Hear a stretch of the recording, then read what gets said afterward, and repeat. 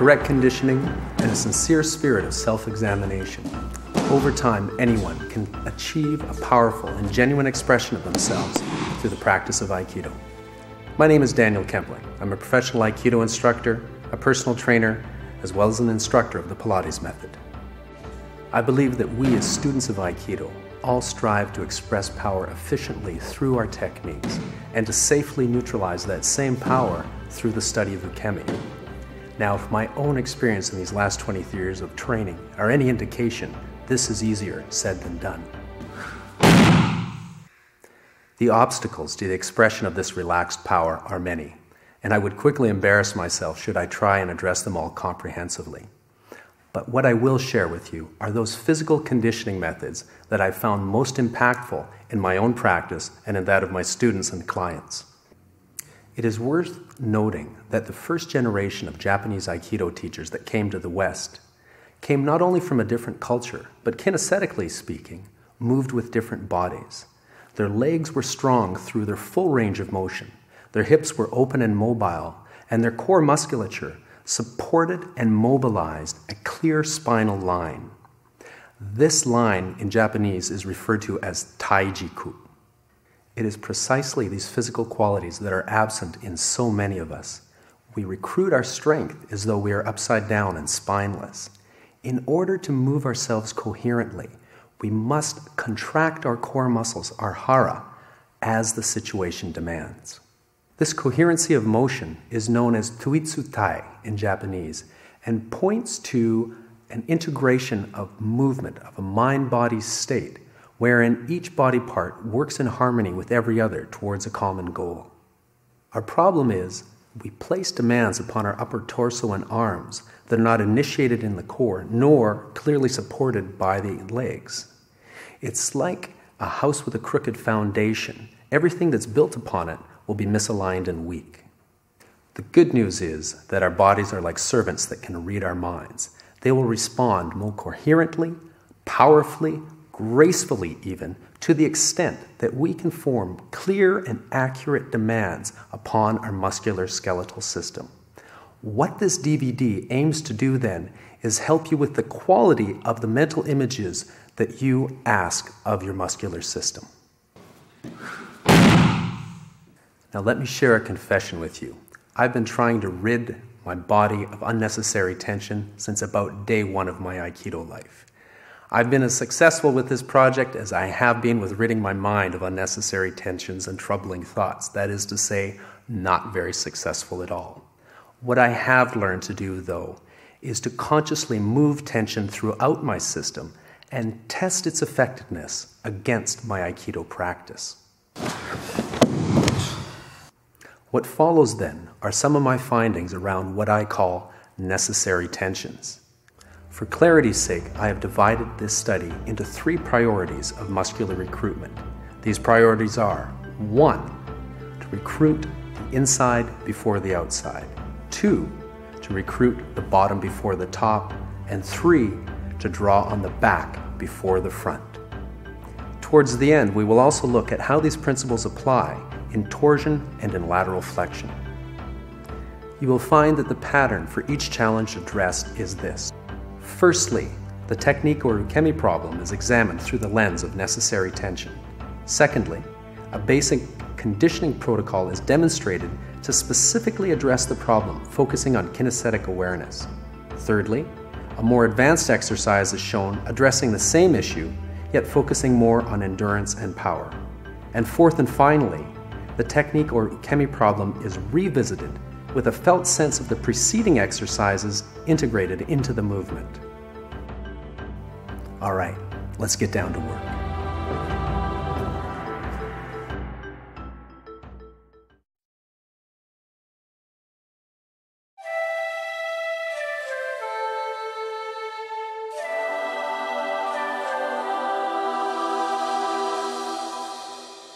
We'll begin our study here with moving from the inside outwards. Here we have Chuck and Gary working on this deceptively straightforward technique, kokyudosa. Chuck's aim is to put Gary onto his back, drawing power from his pelvis and his back and delivering it out his elbows and hence to his fingertips. Chuck will find soon enough, though, that arm strength isn't enough. If there's a bend in his back, he loses that connection. How can we find some exercises to help him straighten the back and find that strong spinal power?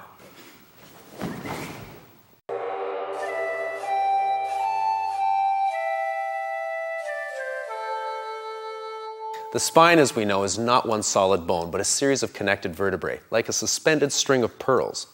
These vertebrae, especially here in the lumbar area, rely on our natural corset, our core muscles, to provide stability.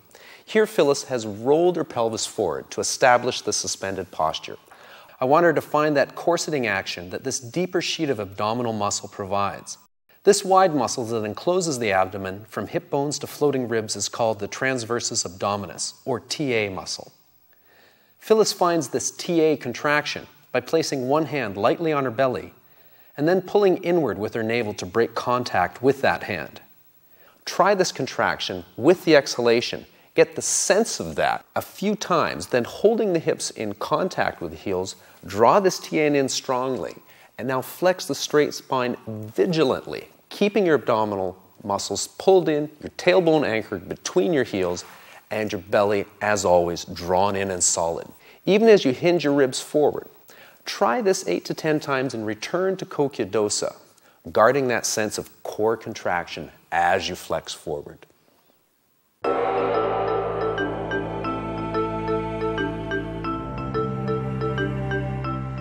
A bit more challenging method to strengthen this habit of core contraction is what I call a floater. Phyllis lays prone, elbows drawn in and downwards. First, using a TA contraction, she pulls her belly away from the mats and hence floats the hips. To straighten the spine and breathing steadily, she holds for a 10 count. In and out 1, in and out 2, and so forth, up to 10. Try 3 or 4 sets of these and retain this quality of core contraction as you now revisit Kokyadosa.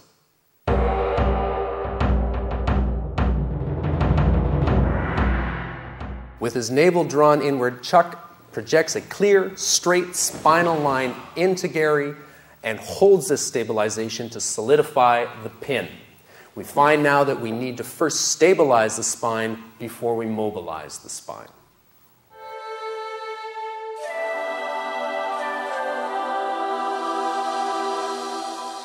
Here, with Katadori Nikkyo, Gary strives to express this clear spinal line from his tailbone to his shoulder.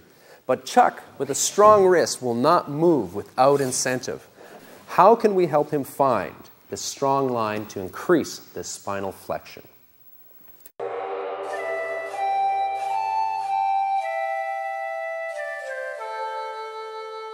Looking at what we call an ab prep in Pilates, Phyllis draws her belly inwards and hinges her chest toward her thighs.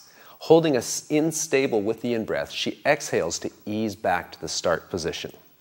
It's useful to mention that the abs, that is the rectus abdominis, originate at the base of our sternum and insert here down at the pubic bone. We rotate the head forward to ease the neck's work, yet rather than throw her chin towards her knees, Phyllis engages her abs to draw the chest up, the back of the neck long to set the head position properly. Do 6 ab preps, rest a moment, do 6 more. Now revisit Katadori Nikkyo and initiate with this quality flexion.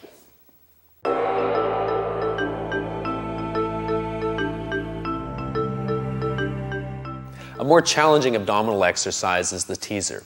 This calls for vigorous straight line flexion as well as great core stability to nail this V shape.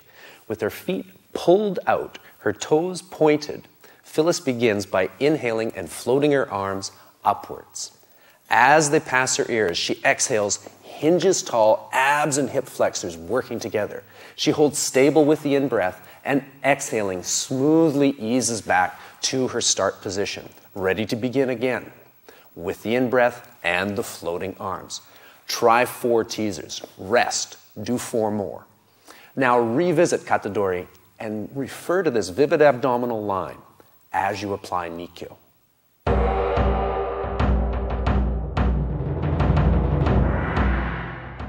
With his tailbone planted low, Gary has a solid anchor for powerful spinal flexion. As he cinches the elbow to the ribs, he now can apply the spinal flexion into katagatame. By flexing the spine, he closes this distance and maintains a strong core contraction throughout.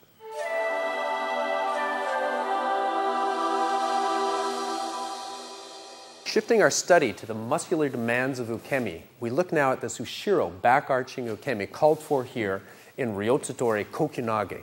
What can we do to help Chuck build this resiliency for this deep spinal extension?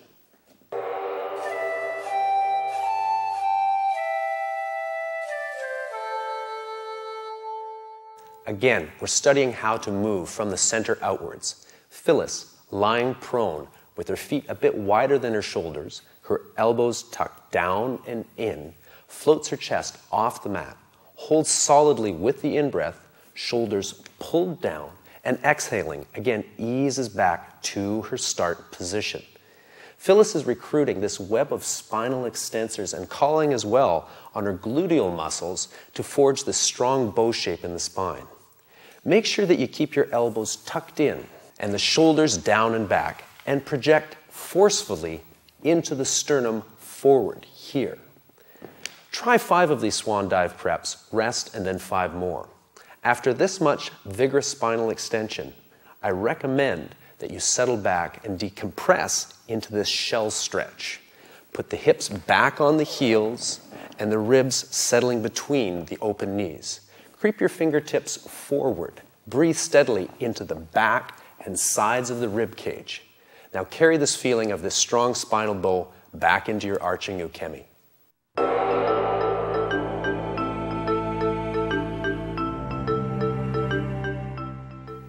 Again, Phyllis is prone, initiating as before with a deep contraction of her core muscles.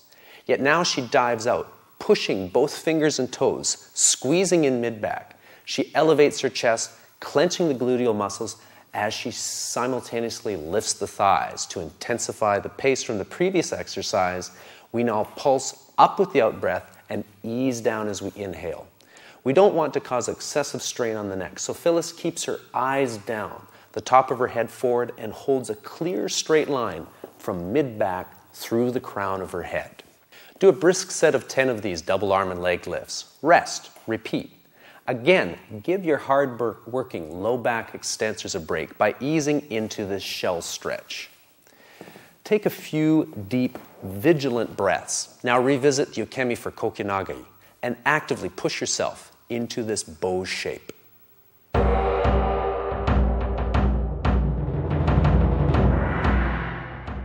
Now, as Chuck receives this technique, he actively pushes into Gary's wrist, driving his toes into the mat. Having established the solid center, he can hinge powerfully backwards, engaging his gluteal muscles and his many spinal extensors. His chest, when again, as he receives this, his chest is projected up and outward. The bowstring of his spine projected from the hara forward. We've learned for sure now that before we extend the spine, we must first contract the core.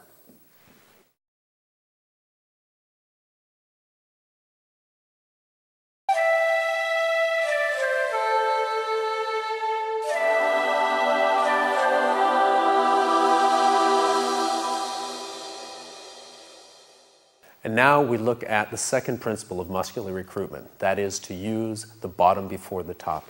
Here in Gyaku Hamni Ikkyo, Gary has to be able to insert his center of gravity underneath Chuck's and express that power from the legs through a centralized elbow and a straight back.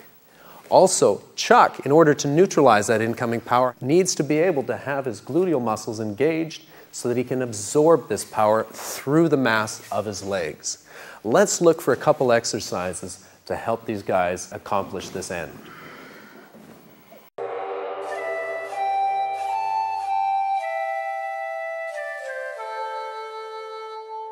The gluteal muscle, the butt cheek, is more than just a built-in cushion. It's the most massive muscle in the body, and it extends the largest bone, the femur. Down on all fours, Phyllis, as always, first contracts her core and extends one thigh. consciously squeezing this gluteal muscle to keep the leg level.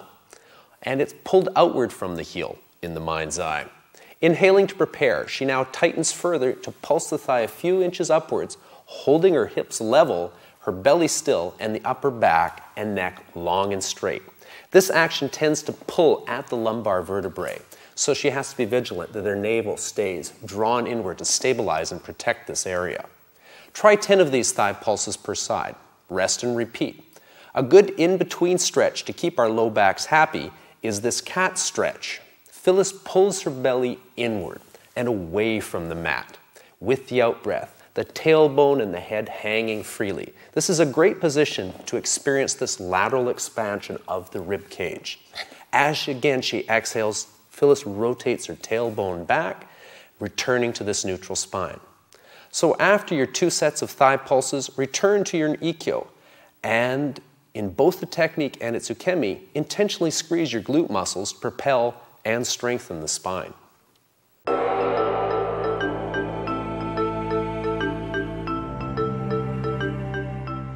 Now let's challenge our balance as we recruit our glutes. Phyllis, besides extending her leg, also folds her opposite arm over her ribs, and vividly hinging on her center of gravity, she pushes into the heel and exhaling tilts the straight spine forward. With the in-breath, she returns level, guarding this TA contraction, feeling the body from heel to crown as one coherent unit. Keep a strong sense of spinal projection, as though in traction from ankles to the neck. Do 8 of these per side. Recharge with a cat stretch or 2, and then return to your ikkyo. Don't lose this sense of calling on the largest muscle in the body to both absorb and express power.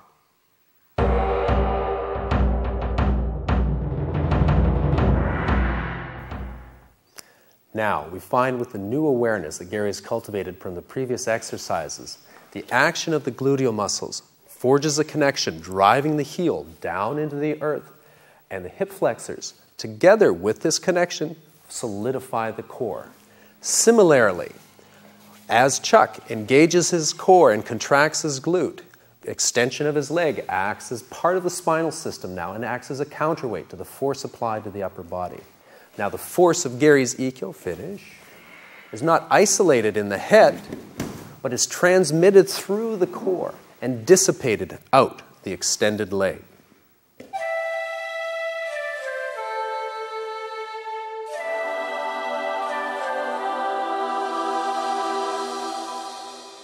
Iriminage is a great technique to examine how this principle of using the bottom before the top is applied.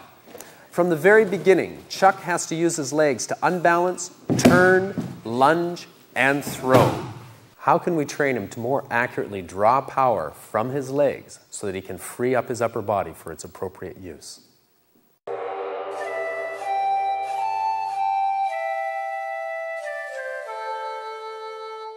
As we've already studied, the gluteal muscle extends the femur. We can both strengthen the glute and give ourselves a core stability challenge with this isolateral bridging exercise. Phyllis has her ankles and knees together, her palms by her sides, and one shin extended out along the line of the other thigh. With an out breath to tighten the core, she bridges the hips up, guarding them level and still with the in-breath. Consciously squeezing the supporting glute, she exhales to ease the hips to the mat, keeping the low back elevated and the navel drawn inward. She inhales to prepare and exhales to begin the sequence again. Do 6 of these bridges per side, rest, and repeat. With this exercise too, we tend to accumulate tension in the lumbar area. A good way to dispel this tension is to rock the knees side to side, the belly still solid, yet the spine shaking off tension like water off a dog. A dozen or so of these works well. Take this sense of gluteal power and core stability back to your iriminage and try it on for size.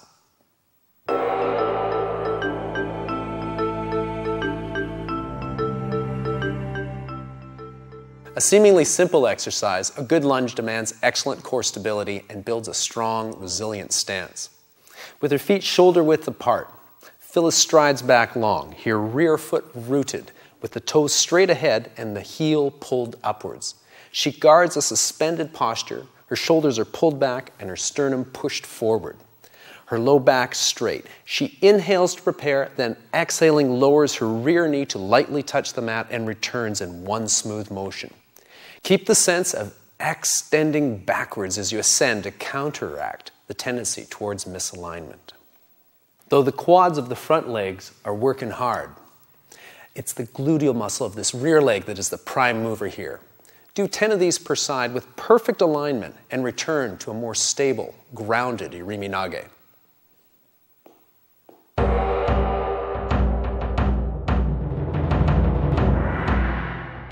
With a clear sense of how to draw power from the legs, Chuck now lunges, pivots, lunges, and stride lunges, all the while consciously recruiting the glutes.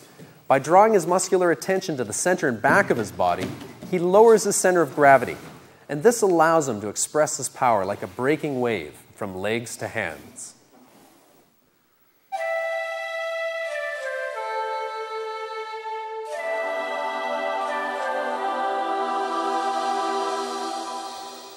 Now, in this rotatori attack, the single arm is clearly overpowered in the attack. Gary must call on the power of his lower body to insert underneath Chuck's grip, all the while guarding the centralization of the elbow. And in this kokyunage, you have to express a strong shomanuchi cut with the entire skeletal system. It's very important that he maintain this clear straight line as he ascends, framing the technique with consistent core power. Let's examine a couple ways to help the guys with this.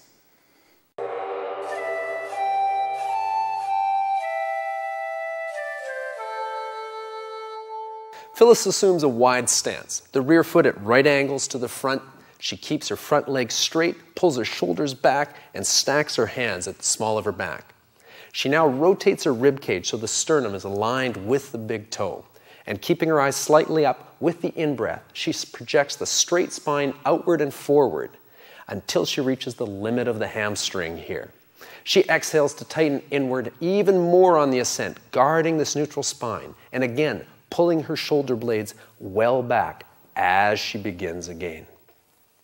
When the TA muscle and the pelvic floor are engaged, the hamstring and the gluteal muscles are here called upon to extend the straight spine by pulling on the back of the pelvis, staying deliberate with your breath and going no further than your flat back allows. Try 10 of these per side and now return to your rotatori work.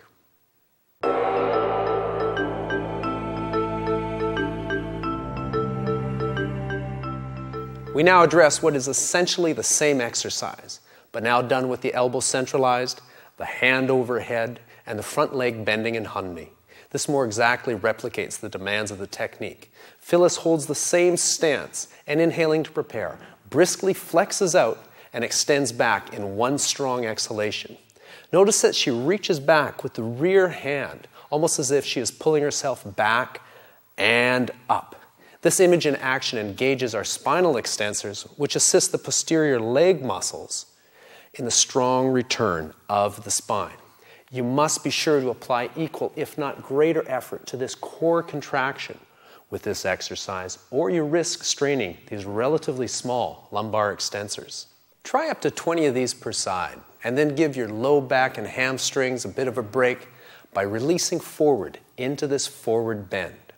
Release the tension in the neck and the jaw. Fill the sides and back with the in-breath, then lengthen and soften these hard-working areas. Right, with a deep and deliberate inhalation. Hold on to the springy, buoyant feeling in your legs and back as you now revisit kokyunage.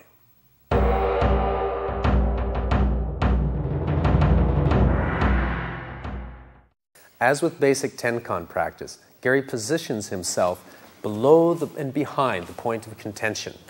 Pushing his heel to initiate the strong forward projection, he cuts the straight spine forward, calling on the power of his posterior leg and hip muscles. You'll find that as you more effectively recruit the core and leg muscles, the once over-tight chest and shoulders become liberated from their misguided role of movement initiator.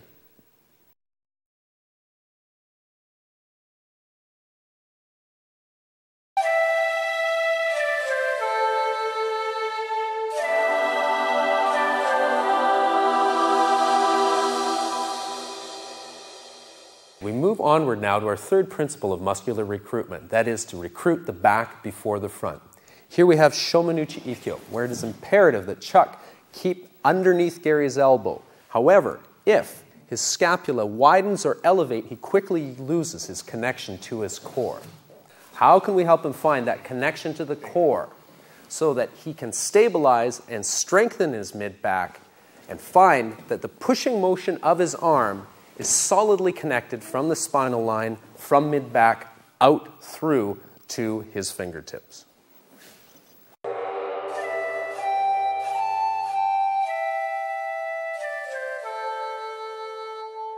Working from all fours, Phyllis has her hands placed directly underneath her shoulders and her elbows locked. With the in-breath, she shrugs the shoulder blades together, inwards, toward the spine, and exhaling, she pushes the mats away, widening the space between the scapula. The prime movers in this exercise are the pectoral muscles, yet in focusing on the action of the scapula, we gain a clearer picture of how their placement serves to project power from the spine to the hands. And as with every exercise, Phyllis is contracting her core with the out-breath to unify her actions. Do 10 of these scapular isolations, stretch out for a few breaths, just so, and repeat. Now apply Ikkyo, giving special attention to how the movement of the scapula affects the unbalancing of your uke.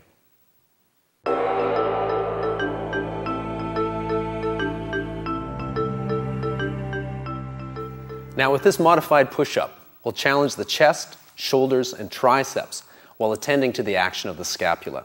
Again, Phyllis starts on all fours, but this time she holds her knees together, keeps her thighs a bit back of 90 degrees, and places the hands directly underneath the sternum, one above the other, just as you'd grip a sword. With the in-breath, she lowers her chest towards her hands, keeping the armpit squeezed tight, the elbows in. Exhaling, she tightens inward and widens the shoulder blades to return. You may notice a tendency to elevate the scapula in this movement. Don't. Keep your shoulders down, thus keeping the tension appropriately in mid-back, not in the upper traps and neck. This is a tough one. Strive for quality over range of motion. If you have great upper body strength, you can do this from the toes, but most of us will find excellent conditioning working from our knees. Now do 10 of these sword grip push-ups, rest, and then give it a shot at doing 10 more. Now return to Ikkyo, holding to this sense of wedging inward with your shoulders down and your own elbows well tucked in.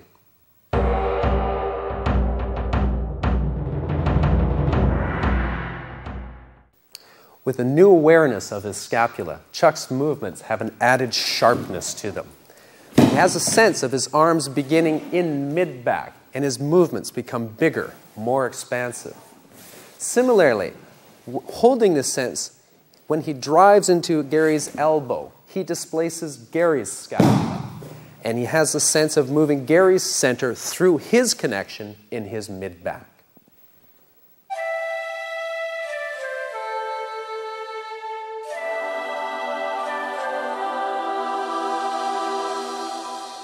Here in this Ryotetore Kokyunage, Gary must work against Chuck's thumbs to destabilize his grip. If Chuck is committed to the grip, Gary has a solid connection to Chuck's elbows, shoulders, and spine. If Gary allows his scapula to float or his elbows to widen, however, he's left just with the strength of these small deltoid muscles in his shoulder. It can't be done. Let's look at a couple of ways that he can access the power of his legs and back and hence make more effective use of his shoulders.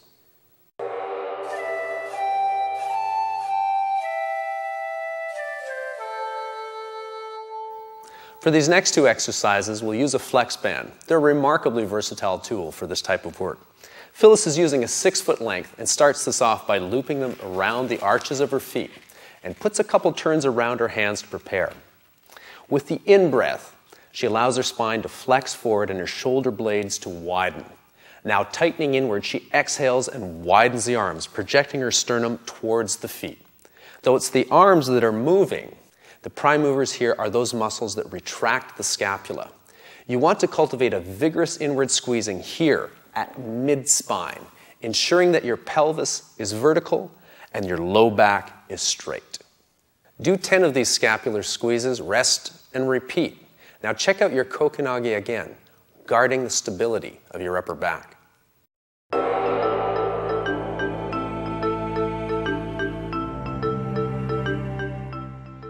A more vigorous method to challenge our back will now also involve a strong abdominal component. Phyllis has doubled up on the band for added resistance and hold it about 3 fists distance between her hands directly over the sternum. With her feet together, she extends her legs out at 45 degrees and inhaling steadily lowers them to just above the mat, simultaneously squeezing wide the band with slightly bent arms. Exhaling and drawing her belly inward, she raises the legs back to 45 degrees with the arms returning at the same pace. By resisting the hands snapping back together, we stimulate the back muscles in both ranges of motion. Now, this motion can potentially put a lot of shearing pressure on the lumbar vertebrae, so we want to give particular effort to this TA contraction, especially as the legs get closer to the mat. Should you find this at all severe, keep a bend in the knees to ease the load on your low back. This exercise is great for stimulating the connection back to front and also serves to unify the body from the core towards both ends. Try 6 of these at a measured pace. Rest and repeat. Now, when you return to your kokenage, you may find not only a more vivid sense of your upper back, but also a clear sensation of the role that the base of your spine plays in this technique.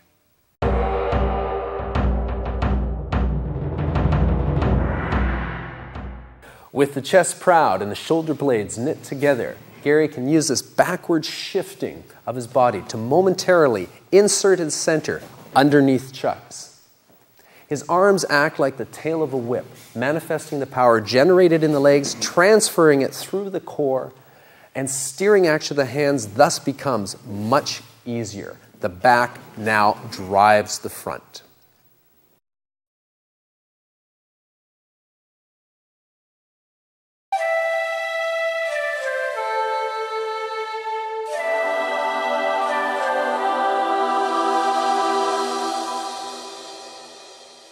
Now give some special attention to the rotational aspect of the spine and pelvis.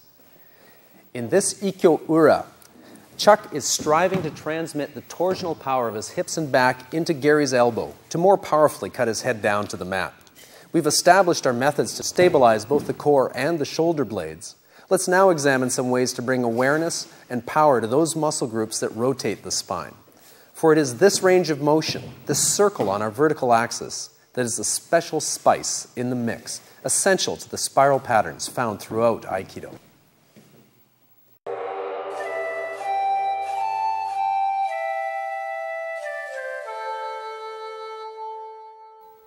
Working from the seated position, Phyllis holds a slight curve in her spine.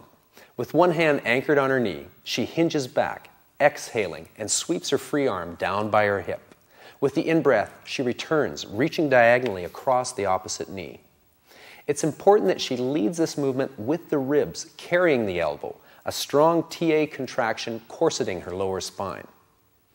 When you inhale in this upper position, have a sense of pushing your breath into these upper ribs, here underneath the scapula. Now, it's useful to know that not all vertebrae rotate with the same range of motion. The greatest torsion in mid-spine is experienced here, just underneath the scapula, while the thicker, load-bearing vertebrae of the lumbar area are much more stable.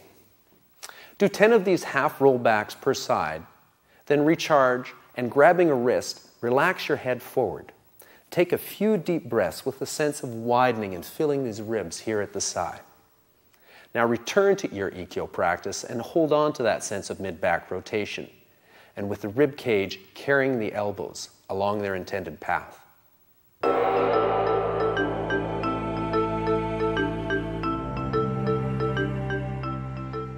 A bit more challenging way to build this rotational power is the oblique crossover.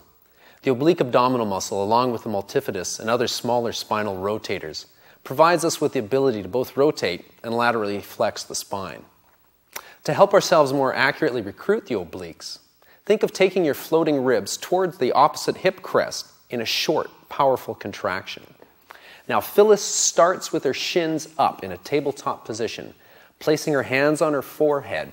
So, She hinges long in the back of the neck, eyes to the thighs, and as always, guarding her belly inward.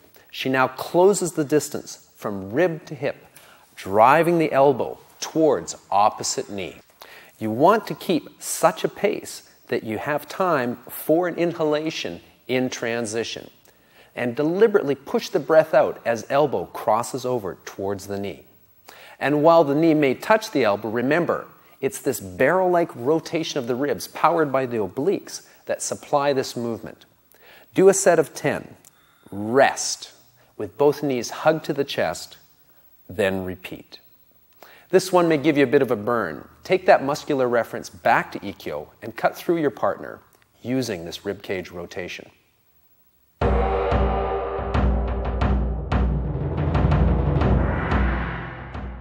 Keeping a nice clean line from tailbone to crown, Chuck can now effectively turn on his vertical axis. As long as he keeps his shoulders down, his elbows centralized, this spinal torsion flows unhindered through, creating this powerful downward spiral.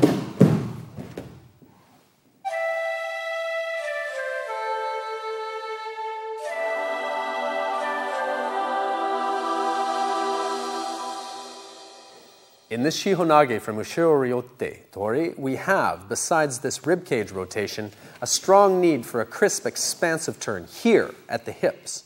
By opening his front foot, Chuck can more fully open his hips, bringing his center line to bear right at the base of Uke's spine. Many of us are quite restricted in this range of motion. Let's see what we can do to loosen this connective tissue around the pelvis and to strengthen our capacity for powerful pelvic torsion.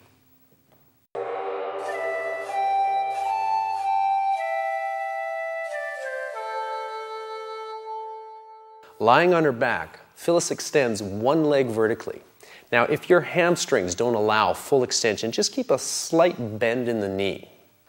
Exhaling, she slowly eases the knee across the center line to the mat on the other side, holding this position with the in-breath, feeling the stretch along the ribs and through these smaller gluteal muscles. Careful to contract inward, she rotates back to the center line. This supine crossover is a great exercise for building an awareness of the relationship between the rib cage and pelvic rotation. The connection, of course, is the sacroiliac or SI joint, here at the base of the spine, where the spine sets into the saddle of the pelvis. Try initiating alternately with either the tilting of the ribs or the hips, all the while corseting this SI joint and breathing expansively through the open side. Do 8. And on the last repetition, release into this stretch for a few more deliberate breaths, again, expanding the ribs. Now take this sense of increased pelvic mobility and revisit Shihonage.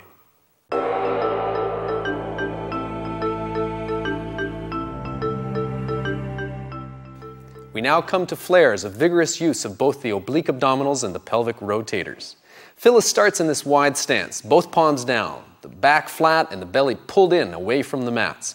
She now exhales and sweeps one leg across lightly to rest on the outside hip of the mat. Inhaling, she gathers herself and springs over to the other side, the edge of the foot projected, floating.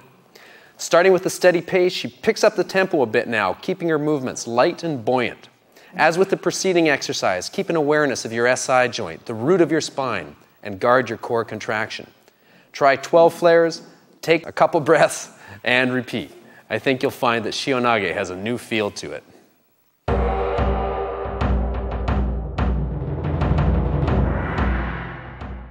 With open, crisply rotating hips, Chuck's unbalancing and throw have real snap to them. Again, we notice how the armpits must stay closed and the elbows in to access this torsional power of our hips and spine. If you pay attention, you'll also find a clear connection between the use of the thumbs and this more subtle movement at the root of our spine.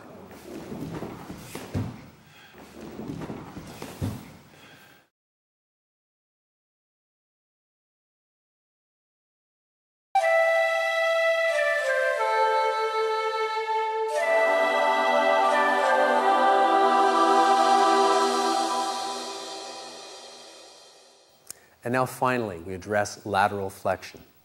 In Ryototori Kokyu-ho, Gary has to tie everything together, moving from the inside out, moving with a strong core contraction from the bottom up, and inserting his center under uke. He also has to recruit the back before the front, effectively powering the arms from the shoulder blades, as we've studied earlier. And here, vivid torsion of the hips and ribs. But when he projects into the throw, there's this bow-like shape from the edge of his foot across the ribs and through to the fingertips. This is lateral flexion. And we seldom express power this way. It's difficult to open the ribs sufficiently to accommodate the lower body's power. Here's a couple ways to help open the connective tissue between the ribs and to strengthen the spine's capacity to flex laterally.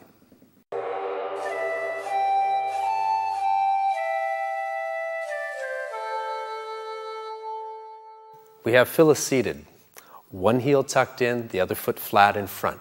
The supporting hand is just behind the hip, her shoulder pulled down and back, and the armpit closed. She inhales to prepare, and tightening inward, she exhales and pushes the hips up and forward, while reaching long over the line of the ears. Holding this stretch, she pushes the ribs open with the in-breath, expanding from hip to armpit. Now exhaling, she returns to her starting position, reestablishing the solid shoulder blade position. Now this movement puts considerable strain and load on the wrist and challenges the stability of our shoulder girdle. So as you reach, have a sense of actively pushing into the heel of your supporting hand and pulling your shoulder blade back towards mid-spine. A fringe benefit of this type of ribcage expansion is that you can literally increase the volume of your ribs and your lung capacity, and thus you pull the breath down into the lower lobes of the lungs, where the exchange of blood gases is much more efficient. Do 6 of these per side and maintain this expansive feeling as you return to Kokyu-ho.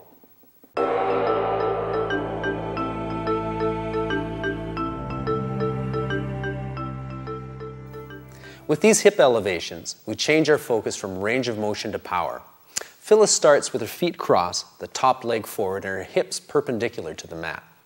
Now with a strong TA contraction, she pushes her hips vertically while reaching long over the line of the shoulders. With the in-breath, she returns, lightly touching the lower hip, and exhales to spring up and over again. As with the previous side bend, she guards her shoulder blade back to stabilize the joint. This hip elevation strengthens the outer thigh, the abdominal muscles, and the deep spinal extensors. Try 10 of these aside, rest, and repeat. You might want to give your wrist a shake to dissipate the tension before returning to your Kokyu-ho. When you apply this technique, notice the role that the lateral shifting of the pelvis plays in powering this throw.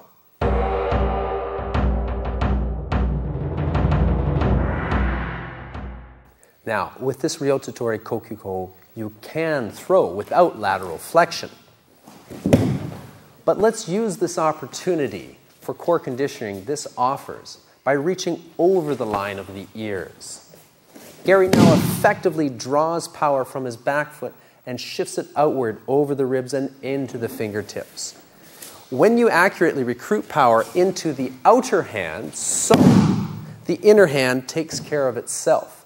This more than doubles the potential for power. So let's use deliberate lateral flexion to round out our core conditioning and learn to energize the respiration.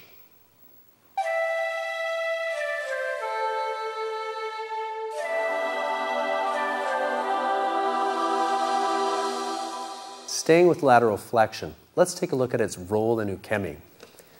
In order for Chuck to absorb the impact of this atemi, he must hold a solid center and project the force of it out through the leg, transmit it from the pelvis. Unlike previous examples, the leg here elevates and holds a clear line from the heel through the crown, connected by the solid core. Unless you're a dancer, you probably rarely challenge this abduction of the thigh, this lateral raising of the thigh. The prime mover here is a small muscle called the tensor fasciae lati that connects to a long band of connective tissue down to the heel. Right? Stimulating this augments overall stability and lower body power. Let's take a look at a few exercises that can strengthen this lateral line of force.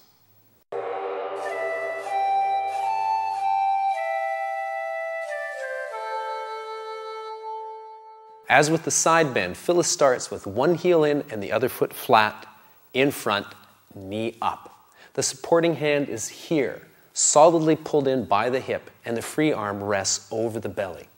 Pressing the hips up and forward, she now extends her leg outward, parallel to the mat. With the in-breath, Phyllis lowers the straight leg, lightly touching the leg and challenging her core. With the out-breath, squeeze of the legs back to the start position. As a stability challenge, let's strive to keep our hips and torso as still as we can manage. This one will catch up with you pretty quickly. Do 10 per side and revisit your Kokinage Ukemi, holding a sense of that vivid line from heel to head through your solid center.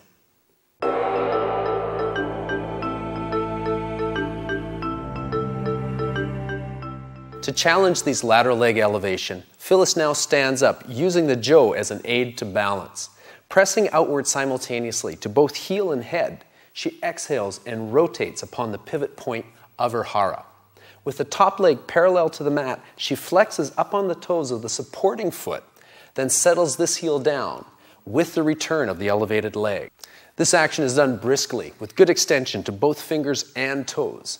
For our breathing pattern, we'll both elevate and return with one exhalation and gather ourselves to repeat with the in-breath.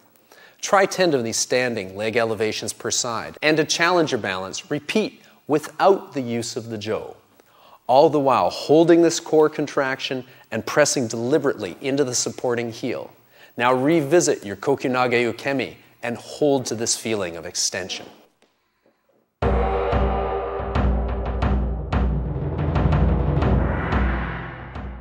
Chuck keeps his focus inward and his jaw set to absorb this atemi. With the core contracted and the outer thigh engaged, the force of this strike is neutralized by this lateral flexion. Make sure that you slap the mats close to the hip to protect your rib and keep your metsuke centered on the nage to cultivate a sharp atmosphere in training. There are many ways that you can weave these exercises into your training. As a student, try choosing one priority of movement and do a few sets of the same exercises just before class. And hold on to the physical echo of this, cultivate it in the body, and try and integrate it into your practice as you train. As a teacher, I've found that splicing strong conditioning exercises between sets of the same technique to be a powerful tool in eliciting clear lines of force in the students' bodies. The students seem to be able to elicit the body's inherent wisdom when the muscle group under focus is, shall we say, on fire.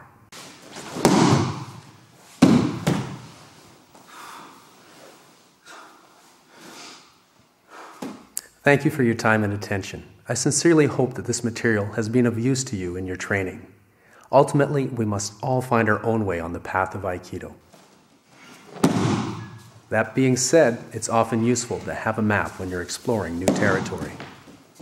This DVD is the first in a series that aims to help you discover systematically the space within and around you as you explore this marvelous madhouse called life through the practice of Aikido.